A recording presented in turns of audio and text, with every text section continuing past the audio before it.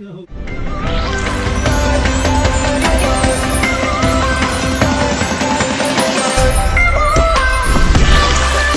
Hi butterflies and welcome back to my channel! In today's video, gagawa po ako ng first impression review. And as you can see from the title, and yes, binigyan tayo ni Bilena ng bagong products nila na i-release sa market. So alam naman natin si Bilena ay napakasikat, isang beauty makeup local brand. And yes, siguro nung high school tayo, nung college days pa tayo, yan yung mga on-to-go nating na makeups na napakasulit sa ating budget. And for that, meron silang nilabas ng mga skincare. This is the Bilena Plus, are two products na i-release nila. So Bilena Plus is their skincare line na meron na silang facial cleanser and the toner. Aside from sending me a new product from Bilena Plus, Bilena also sent me these very affordable all-day liquid foundation. So naka-pouch lang siya. I'm using it right now and I'm the shade of Porcelain. Ganda niya, girls. Promise. I-try nyo yan. I will be also posting a review for this liquid foundation. Napaka-cute niya. And plus, they also sent me a lip and cheek tint. Yung mga college students out there, mga high school tayo, girls. Alam niyo to, napakasikat nito. It is an instant lip and cheek tint. Alam mo yung mga instant pag may school program or may lakad. This is a very handy and I'm really happy about it because Bilena sent me one.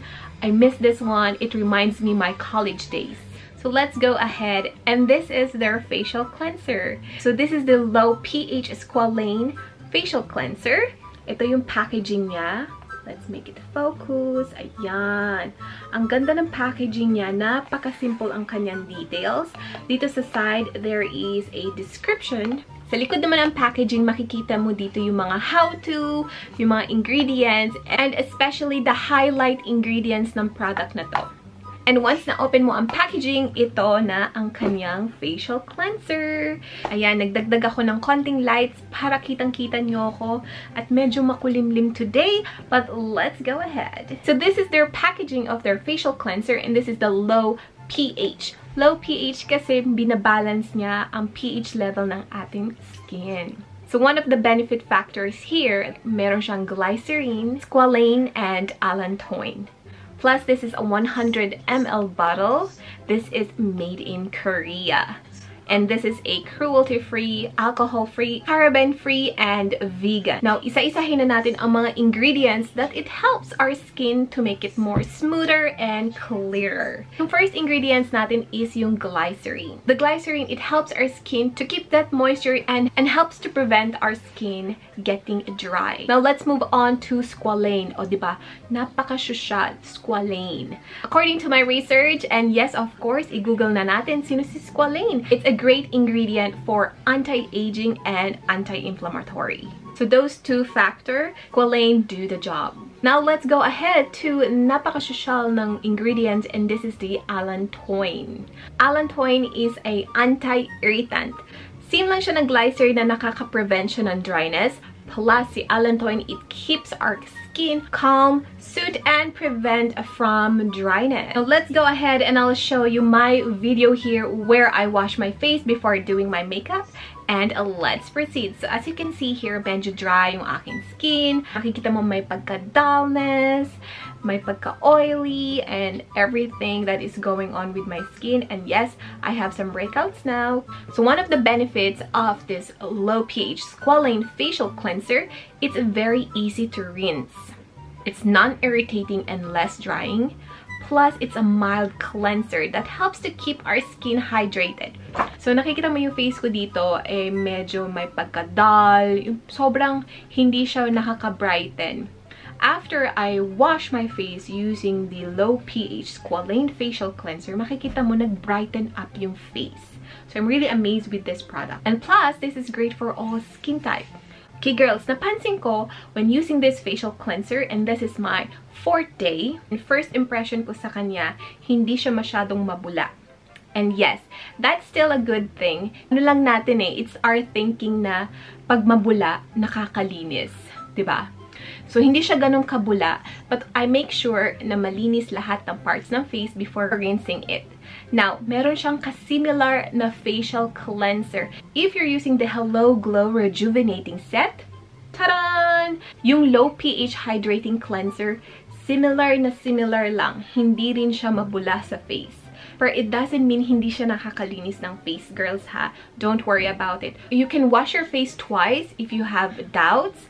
But you know what? Kahit twice ka mag-wash ng face, hindi rin siya nakakalive ng skin ng dryness. And try opening your mouth area. Makikita mo, hindi siya, alam mo yung parang ang hirap ibanat dahil yung facial cleanser mo medyo may pagka-dryness. And this facial cleanser doesn't dry your skin at all, and it's best for all skin types. So this facial cleanser also removes impurities and make your skin still fresh, smooth, and also it restores your skin pH levels.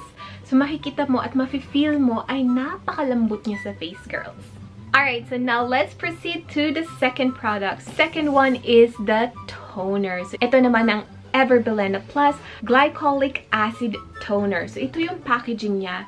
Same lang dun sa facial cleanser. It has white packaging, the product name, and these are the highlight ingredients. Two factor of their highlight ingredient is glycerin plus 3.5% of glycolic acid. Oh, ayan, medyo may pagka-harsh yung name ng acid.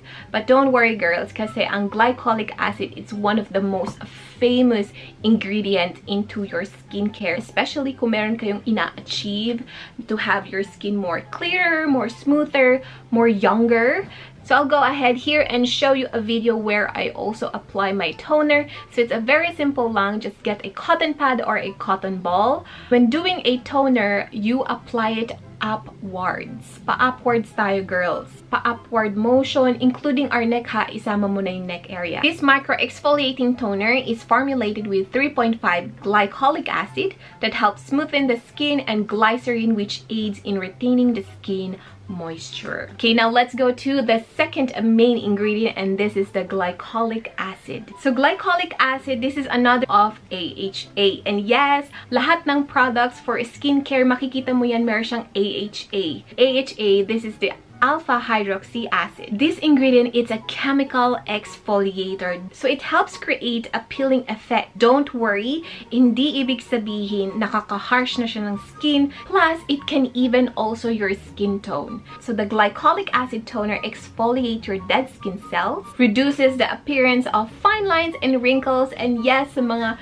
30s out there, ito yung pinaka-best toner para sa atin. It helps to fade your hyperpigmentation, yung mga pigmentation natin sa skin, acne marks, sunspot, dark spots, any pigmentation, nakakatulong din siya mag-fade. It also helps to hydrate our skin. Plus, it's an anti-acne. It helps to brighten our skin after using the product. Lastly, nakaka-increase siya ng penetration ng other ingredients. So we have here a sunburn alert. Dahil this product has an AHA, which is the glycolic acid, you're not supposed to expose your face to a direct sunlight. You need to apply your sunscreen and make sure before exposing yourself sa sun, let the product or let the sunscreen sit muna maybe 10 to 15 minutes. So by the way, this product is 100 ml and it's also made in Korea. So this product is also a cruelty-free, fragrance-free, alcohol-free, paraben-free, and this is also vegan. So back at the packaging of the bottle, makikita mo dito yung mga how to use and their important ingredients. So these both products are available now in Lazada, Shopee, and including Watson stores. So you go ahead and I'll link their social media account below, their Instagram page, and this retail for $395 each. Same lang sila ng price. And they're also both 100 ml. Alright guys, so this is the end of the video. I hope you like it, and if you want to try to get these products, I will leave all the link down below, and go ahead and add to cart mo na yan. I will be also posting my social media account below, and from there, if you have any questions, please put it down below and I'll be happy to answer it. And also, before ending the video, I would like to thank you to every Bilena family for including me in their PR kit. So there you have it. Thank you for watching, and don't forget to like this video and subscribe to my channel. That's all, butterflies. Thank you for watching, and I'll see you next time. Bye!